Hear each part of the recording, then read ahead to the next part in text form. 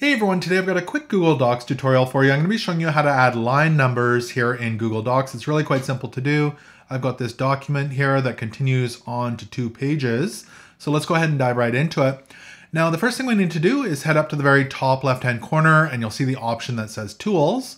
If you left click on that and hover down, you'll see the option that says Line Numbers right here. You can go ahead and select that. Now this will give us some options here on the right. So if we go ahead and turn this on, there's a little checkbox here. It says show line numbers. You can see it adds the line numbers down the left-hand side.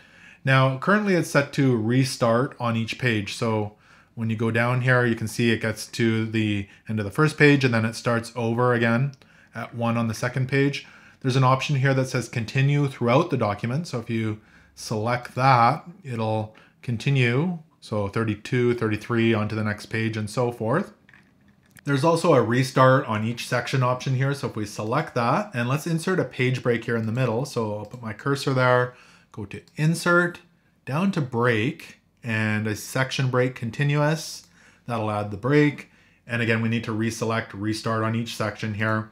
And now you can see that the second section has its own set of numbers. So you don't need to have the numbers start right where the page ends. Now, if you do want to turn off the numbers just for a section, you can go ahead and highlight that as well. And then go off to the right and you can see it says apply to. We've got this section selected. We can go ahead and turn that off. That'll turn off the numbers for the second set, but leave it on for the first set like that. So really it's that easy to add line numbers here in Google Docs. I hope this video helped you out. If it did, make sure to give it a thumbs up and hit that subscribe button.